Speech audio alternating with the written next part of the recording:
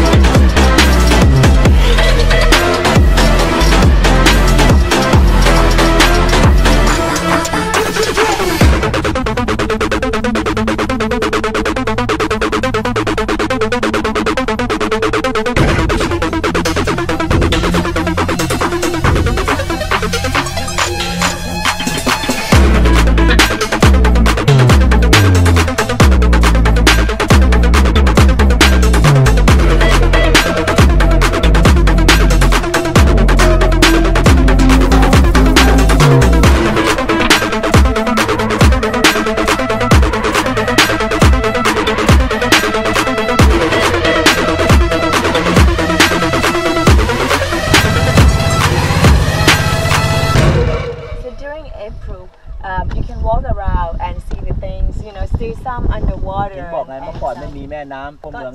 temples, got everything, and then the monk from the temple has moved. Actually, they moved few of the things from here to land to build the second temple from the same monk. So there's a city underneath us. We just can't see it because it's not April. The water's too high. Yeah. He said today has waves because it's windy, so we couldn't go too close to the building. This season's water quite high. Probably a few more months, then you see a little more. And in April, then you see a lot more. He would park the boat somewhere near the steps of the temple, and you can actually walk around and see school and see some other things, the real town underwater. During the season that has less water, they put donation box in the building when the water is quite high. They put the donation box over there and that chair between those new temple and that other one, that smaller one. So in the old day they call this 3 different parts. You know, this is Mon, those are Korean, and that's Thai. Mon is not Burmese. ไม่ใช่พม่านะฮะมอนก็ภาษาหนึ่งถ้าเขาไม่สร้างเขื่อนคือความเจริญอยู่ที่นี่ทั้งหมดตอนที่ว่าเข้าวันศาสตร์ที่ผ่านมาเพิ่งผ่านครับผม This is the 100% wooden bridge that the communities built to link two communities. From my right hand side, Thai and Mon, and the left hand side is Korean. Since 1985, and it just broke down last year, so they built this temporary one, and they are fixing that big ones. I just want to say that I do not miss working in the office right now.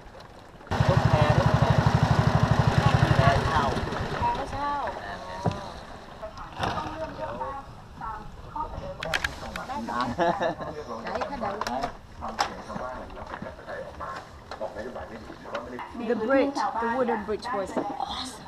Even the temporary one that you see, he said that all the communities joined together and built only within a week after that one broke down. So hopefully if we have a chance to come back next time, we see the complete one. And that bridge that we saw has been built since 1985, broke down only last year.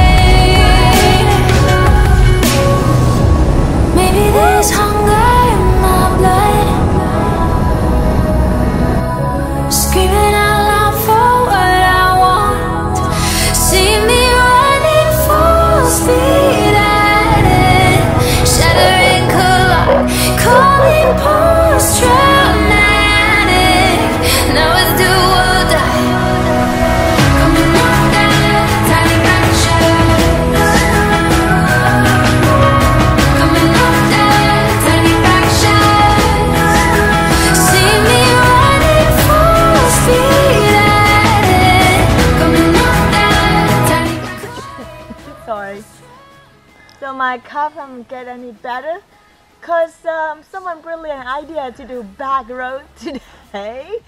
Well, it was quite intense. I was asking like, why are we doing this twice today? Look at all this. Look at all this. Look at that. What'd you say? How many kilometers we did? We did at least 50, perhaps 70.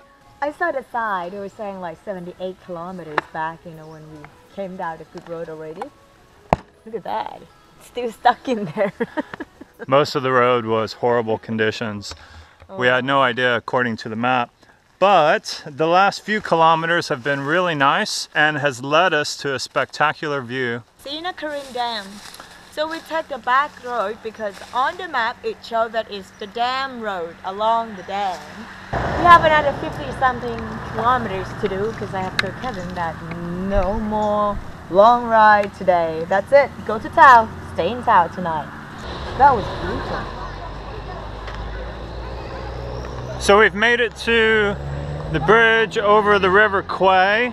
This is also known in Thai as the Death Bridge. So POWs from World War II, from the Allied forces, were forced to build this bridge by the Japanese, and many of them died in the process. Look at the cemetery somewhere nearby.